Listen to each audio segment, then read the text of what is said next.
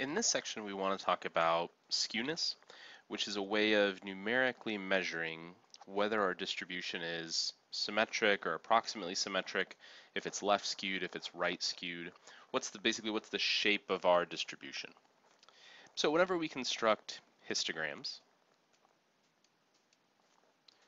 or even dot plots, any of those numerical graphs, one of the characteristics we want to discuss is shape.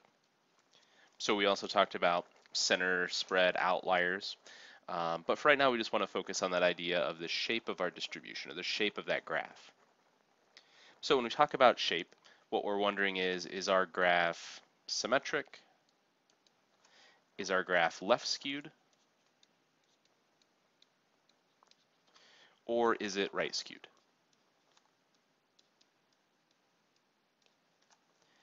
And below here, we've got, again, examples of each of those. So we have a symmetric distribution. So symmetric because if we look at the center of that distribution, we have more or less mirror images on either side. We have a left skewed distribution because the tail or those lower values head off to the left, and a right skewed distribution because the tail, or where we have those lower values, the lower frequencies, are off to the right end of that distribution, or right end of that graph. So we can construct histograms, we can talk about shape, but we can run into some problems when we interpret shape based off histograms. And those include distinguishing skewed distributions from symmetric distributions. So up above our three examples are all fairly straightforward. It's easy to see symmetric versus left skewed, right skewed. But the question we get into with certain distributions is how skewed is skewed? So if it's close to being symmetric, if it gets a little bit further from being symmetric. So we can end up with distributions that aren't quite these clear-cut answers. We can have sort of some in-between distributions. We also know that shape can be adjusted by changing the bin widths for your histogram. Sometimes that can result in very different pictures depending on whether you use very large, very small bin widths, or somewhere in between. And another problem is that small data sets can be hard to interpret, especially if we're looking at histograms.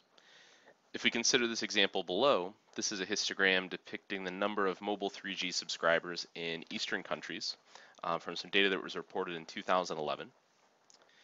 What we don't see here that we typically see with histograms is sort of this staircase pattern, as that either decreases to the right, decreases to the left, or increases and then decreases again.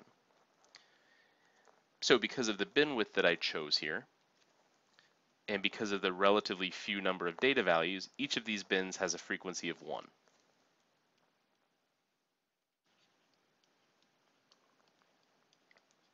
So we could probably still classify this last value as an outlier, so this is kind of separate from the rest of our values, but it's hard to talk about what's happening with this shape.